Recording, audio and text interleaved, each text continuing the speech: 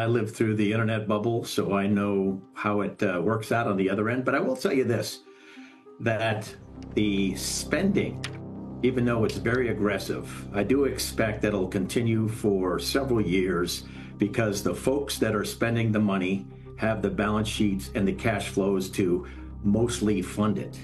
And they all, to a man, have said in their public commentary that they see the first mover advantage in the AI nuclear arms race to be absolutely critical.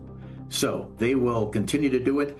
Yeah, when we get out 3, 4, 5 years, then I'm starting to get a little bit more skeptical, but I do expect this to continue apace for the next couple. The world's most powerful companies aren't competing for land, oil, or even users anymore. They're fighting for compute power. What veteran analyst Paul Meeks calls an AI nuclear arms race is now the defining contest of this decade. In his recent interview, Meeks, who lived through the internet bubble, warned that the scale of this spending spree is unprecedented. Trillions are being poured into data centers, chips, and advanced infrastructure. And this time, unlike the dot-com era, the giants funding it have the cash and conviction to sustain it. He predicts that this massive AI build-out will continue at full speed through 2026 and 2027, driven by big tech's obsession with owning the future of artificial intelligence. And he's right, hyperscalers like Microsoft, Google, and Meta are now spending more than entire nations on compute infrastructure and clean energy just to power their models. Because in this new era, whoever controls compute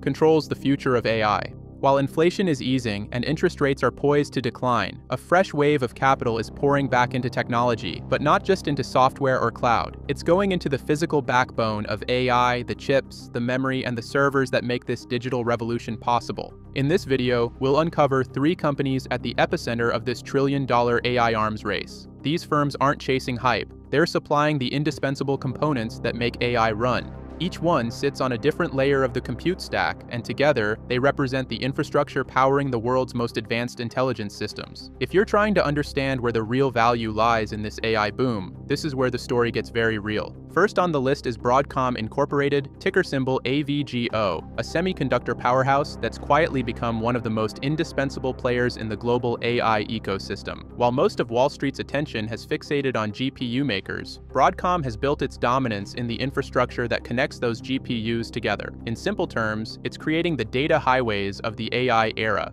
Earlier this month, Broadcom signed a landmark deal with OpenAI, worth roughly 10 gigawatts of compute capacity, making it the 5th hyperscaler to join Broadcom's AI portfolio after Google, Meta, ByteDance, and a mystery customer believed to be Apple or xAI.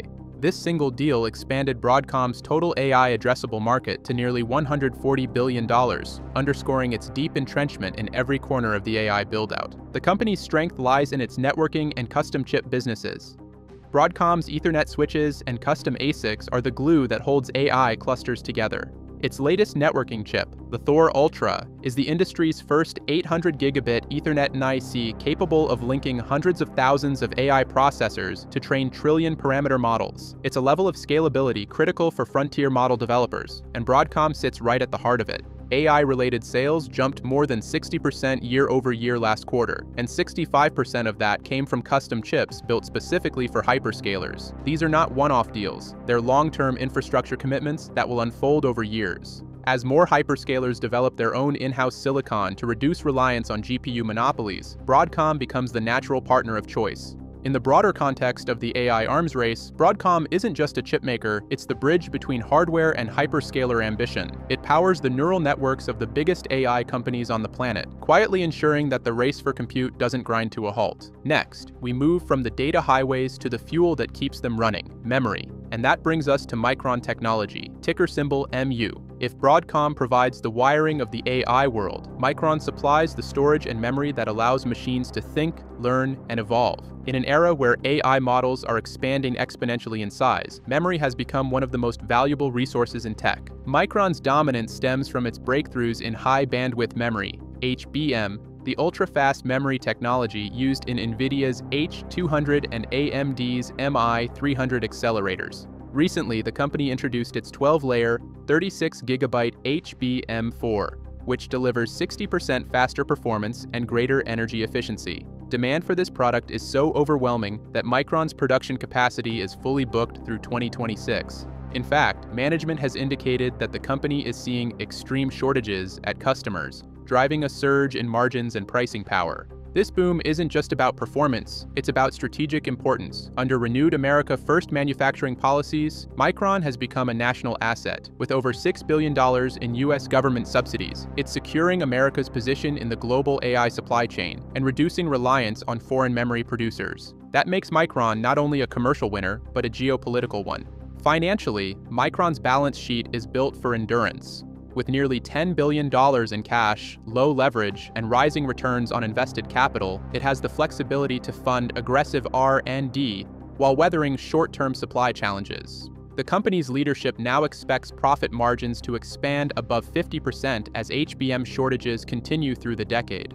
Simply put, Micron isn't chasing the AI revolution, it's powering it. Every major data center, every AI accelerator, and every large language model depends on its technology. And as compute demand soars, Micron's role as the memory backbone of AI becomes even more vital. Now that we've covered the data highways and the memory fueling them, let's talk about the infrastructure that houses it all. The final company, Supermicro, ticker symbol SMCI, is the unsung hero of the AI hardware revolution. While most tech giants are still in the planning and construction phase of their data centers, Supermicro is entering the deployment phase, the point where real servers are shipped, installed, and turned on. In fiscal 2025, the company reported $22 billion in revenue, up 47% year-over-year, and guided for at least $33 billion in 2026. What's remarkable is that more than 70% of its revenue now comes from AI platforms, proving that Supermicro has fully transitioned into the high-performance compute era. As NVIDIA's B200 and GB300 chips ramp up production through next year, Supermicro will be the one integrating them into rack-scale systems for hyperscalers across the globe.